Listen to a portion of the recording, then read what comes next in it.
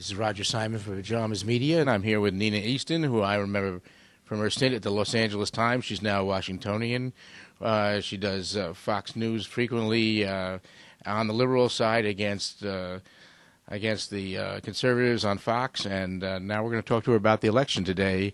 Nina, just one correction, not liberal side. I try to be a down-the-middle journalist. Okay, I get it. Well, we'll get back to that. Very important. I will get back to that. I just noticed yesterday that Dick Morris, the great prognosticator, is suddenly saying that this election is back up for grabs. Do you think he has any point?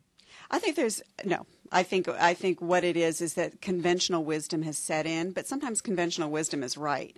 And I do think that the House is going to flip. And I think if you talk to Republican strategists privately, they'll say the same thing.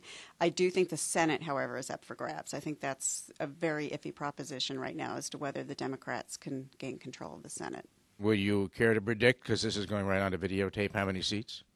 How many seats in the House? Yeah.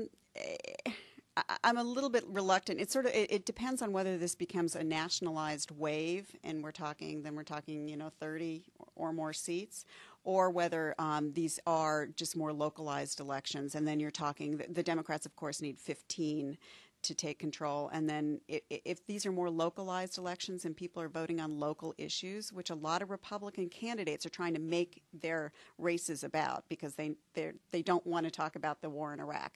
They want to talk about local issues. And if that's the case, I think you'll see fewer seats gained by the Democrats. Well, spoken like a down-the-middle journalist. Yeah. That's right. The argument by many in the blogosphere, myself included, is that bias is as natural as breathing, and that to claim that you're down the middle is only a claim. But you dispute that. Well, I think you can be. I mean, I resist being called liberal. Some people think I'm conservative. What I like to be is smart and surprising, and offer fresh insights. And I'm a journalist, and that is my. And I consider myself a journalist when I appear on Fox. And I do think you can be down the middle. I think I do think there's an inherent bias, but I do think that we see in the press, and I think you see on air as well. But I also think you can strive to be down the middle and see things with fresh eyes and not come from an ideological perspective. I try to challenge conventional wisdom.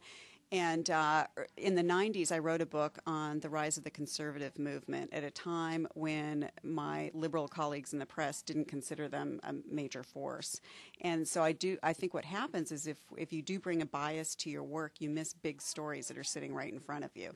The rise of blogs is pretty well documented. How do you think that's affecting? Here we are. We're in the offices of Time Magazine. How the most kind of conventional media? How do you think that's affecting this situation?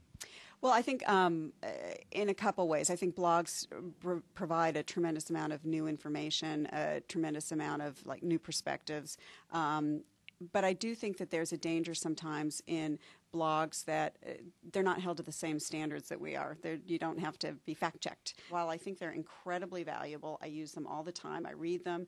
I also think that we are held to certain standards, particularly in terms of facts have to be right, that blogs aren't. And I think that adds a whole new element to the media. Well, I would dispute you on this, and here's how I dispute you. I have a long life as a professional writer, mostly in screenwriting, but I also wrote for the New York Times, Washington Post, Los Angeles Times, various times. I am fact-checked more rigorously on my blog by the public than I ever was by fact-checkers, because commercially and economically, no organization can afford that kind of fact-checking. Right. I think there is something to be said for that. There is a sort of self-correctional nature to blogs. I think that is absolutely the case. But, I write for Fortune magazine, and, you do go through every story with a fine-tooth comb before it's printed, before it's out there, to make sure, facts are right. Now, people may not agree with the perspective a piece is coming from, but it's gone through some kind of editing and fact-checking process that I think is getting lost in, and probably on air as well, in cable shows and so on. Yeah, well, we're wrestling with that in Pajamas Media because, of course, we're evolving from mere blogs into a kind of media thing, and we're editing as well. Well, we don't edit our bloggers; we edit the pieces and the audio and the video that comes in. So it's an interesting combination, and I think it's a question to be resolved yet. Yeah, I think that's right. And it's all evolving, and it's a huge, exciting piece of media right now. And of course, newspapers and traditional media are suffering for it economically.